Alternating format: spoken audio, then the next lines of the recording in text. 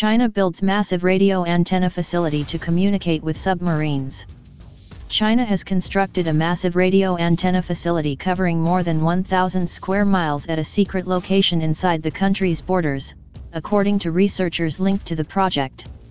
The radio antenna project has come under scrutiny because the wave types emitted by the Wireless Electromagnetic Method (WEM) project, namely extremely low frequency (ELF) radio waves, are considered possibly carcinogenic to humans by the International Agency for Research on Cancer.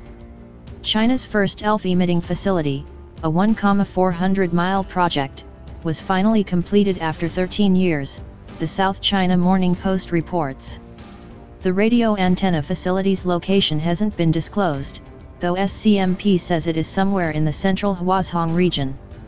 ELF waves have frequencies ranging from 30 to 3 Hz, meaning their wavelengths can be up to 10,000 and 100,000 kilometers long, respectively. Because of their great lengths, ELF waves are able to communicate small bits of information to submarine crews at depths where seawater would interfere with other radio transmissions. Russia, the United States and India were previously the only countries believed to have established ELF facilities for communicating with submarines lurking at extraordinary depths. The U.S. Navy's ELF sites operate at 76 Hz, according to a 2001 report by Federation of American Scientists. ELF broadcast communications allow submarines to retain a high degree of stealth and flexibility in speed and depth, but are low data rate, submarine unique and short to submarine only, according to globalsecurity.org. This facility will have important military uses if a war breaks out, said Chen Xiaobin, a researcher at the China Earthquake Administration, according to SCMP.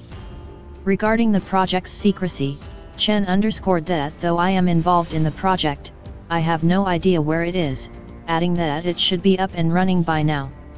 Wen Minghu, party secretary of the state-owned China Shipbuilding Industry Corporation, visited the radio site last May, where he expressed his appreciation for the construction of the WEM project and put forward opinions and requirements for the follow-up development of the project and the technical application in related fields, according to a company statement.